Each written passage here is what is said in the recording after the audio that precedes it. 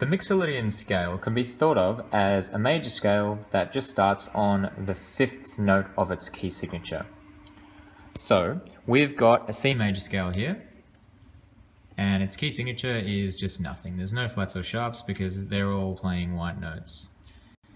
And to make a Mixolydian scale, instead of starting on the Do, which would just be a normal major scale, we're going to get rid of the Do, the Re, the Mi, and the Fa. And then we're going to put in the other notes, the top notes. So So, La, Ti, Do, keep going up the key signature, Re, Mi, Fa, and then So.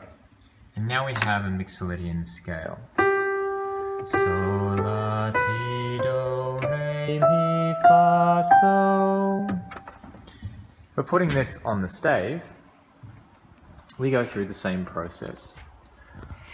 So if we're writing G Mixolydian, we need to find the key signature of the first note, if we're thinking of G as the fifth note of the scale. So, to find the first note, you can count down 7 semitones. So our first note is, our G Mixolydian note, the fifth note, counting down 7 semitones. 1, 2, 3, 4, 5, 6, 7. That will find our key signature. So our key signature is just C. So we don't have to add anything because C major has no flats or sharps. So all we can do now is just put in the notes upwards starting on G and finishing in G. And there's our G Mixolydian scale. If we're trying to write F Mixolydian, using this first method, we need to find out what key signature we're going to use. So, thinking of F as the fifth note of the major scale, we have to find the first note, which will tell us what major key signature that will be. So we can count backwards 7 semitones from F to find that out. So there's our F. 1, 2, 3, 4, 5, 6, 7. So the first note is a B flat. So we're going to be in the key of B flat major. Let's have a look at our key wheel to figure out what key signature we will need and find our B flat. From the major reference point, it is 1, 2 turns anti-clockwise, which means anti-clockwise it'll have B flat and E flat in the key signature. So we can put those in, B flat and E flat. That looks a bit more like an A flat, B flat, that's better. And then, starting from the F, we can just go straight up to the next F. And that is F Mixolydian scale. The other way of thinking about a Mixolydian scale is that it's just a major scale, but the seventh note, 1, 2, 3, 4, 5, 6, 7th, is flattened 1 semitone. So this is what it sounds like.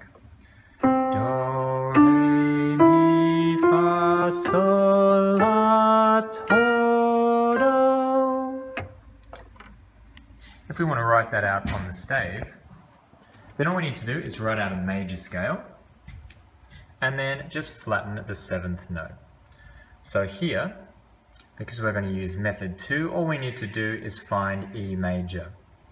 So going to our key wheel, the key signature of E major from our major reference point is 1, 2, 3, 4 turns clockwise.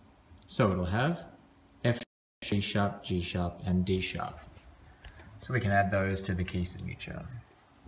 F sharp, C sharp, G sharp, and D sharp. And then we can put in our E Mixolydian scale, starting from the E all the way up to the E again. Now that is E major. To make it E Mixolydian, the 7th note needs to be lowered. So what is our 7th note? 1, 2, 3, 4, 5, 6, 7. Looking at the key signature, it's a D sharp. So if we've got a D sharp, lowering that a semitone will make it a D natural. Now we can't have any naturals or sharps or flats in the key, in the scale of any modes, whether it be Dorian mode, Mixolydian mode, any mode. So we need to put this natural into the key signature. So that natural there, we'll get rid of him on that 7th note because it's lowered it down, and we're going to get rid of this D sharp here. So the D sharp that was there turned into a natural, and then that natural went along and got rid of the D sharp in the key signature. They cancelled each other out.